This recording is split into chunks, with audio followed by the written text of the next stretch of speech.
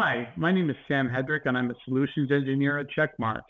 Today, I'm here to talk to you about the CX1 VS Code plugin installation and configuration.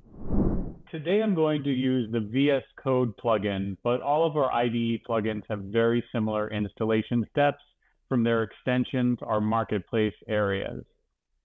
To install the plugin, first go to the extension page, either from the gear icon in the lower left-hand corner or the block icon in the left toolbar. Once you've entered the extension page, search for Checkmarx. You'll see a couple results come up. Checkmarx One is what you want to choose. Checkmarx SaaS is our legacy product. So I choose Checkmarx One by clicking Install in the lower right-hand corner of the display. You can see here, a page came up, currently has the installing indicator that lets me know that it's working. Once the install is complete, you'll notice that a checkmarks icon has been added to your toolbar to the left. First, before using the plugin, we need to configure it. So click on the gear icon in your lower left-hand corner and go to Settings. Here we can either search settings for checkmarks, or we can expand the tree on the left to extensions, Checkmarx One. Now you see here we need an API key for authentication. This will allow the workspace to authenticate to the Checkmarx One platform. To create an API key, go into the main UI platform, click on the gear icon in the lower left-hand corner, and choose Identity and Access Management. Once you're there, click on the key icon that brings you to the API key area. From there, click the Create Key button. I can enter a name for the API key, an expiration key, and then optionally any notification emails I'd like for people to receive that this key has been created. Once the key has been created, be sure to note it in the secure location, and you can also copy it directly to put in the plugin. So I chose the copy icon in the upper right-hand corner of the key display screen, and I'm now going to go back to Visual Studio. Once I'm back in Visual Studio, I can right-click and choose Paste to put my API key into the checkmark settings.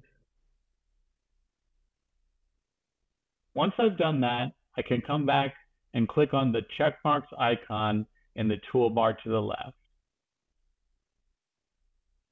The first thing I want to do is select my project. So that brings up a list at the top of the page that allows me to search and choose the project that makes sense for me. So in this case, that's SHJVL ADO.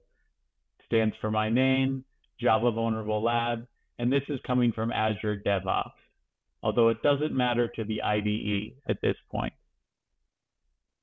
I can then choose a branch by clicking on the pencil icon next to the branch. And you can see here, there's only one branch to choose from, master. Now you may have noticed that as I go through these processes, there is a status icon in the bottom right of the window that shows you that the Checkmarx One plugin is working.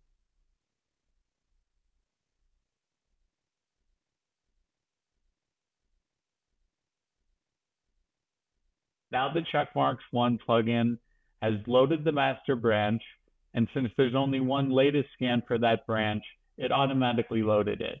Now if I'd like to, I can select a different scan by clicking the pencil icon in the scanner viewer. You can see here I'm presented with all my scans, and I'll choose the latest.